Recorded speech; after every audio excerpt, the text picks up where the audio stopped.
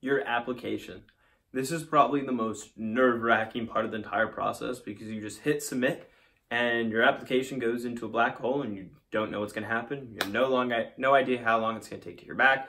And every email that you see from that company, including the confirmation email, terrifies you because you're not sure what's going to happen.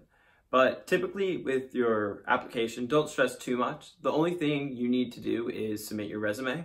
And as long as you follow my resume tips and have a referral, you should get that first round interview, as long as you're qualified as well. But one thing I want to touch on is a cover letter. Some companies will request a cover letter.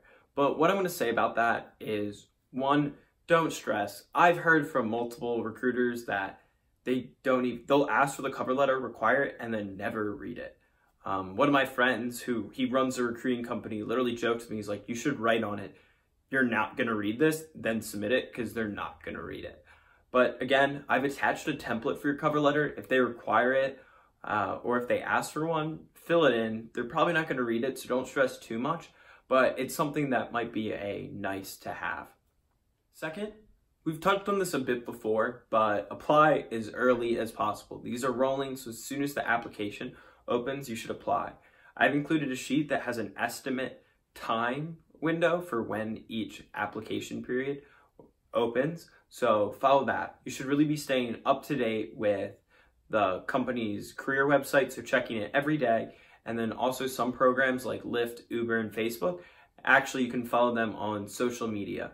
Another thing you can do is follow a few recruiters from that company that's job is university recruiting on LinkedIn, and they'll usually post the application when it opens as well.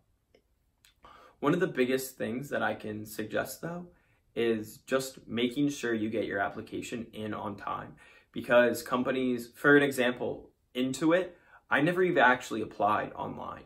The way I applied was I got a referral. The person who referred me submitted my application for me, and then I got an email from a recruiter to set up a phone call, and I never actually applied, and I ended up asking them on my onsite. It was like, hey, I actually never saw your application open.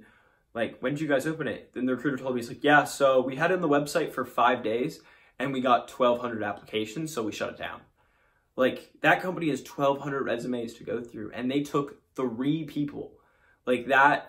So I just really want to get this point across and how important it actually is. So remember, follow the applications, get them in on time. Don't stress too much about cover letters, and make sure you have a killer resume.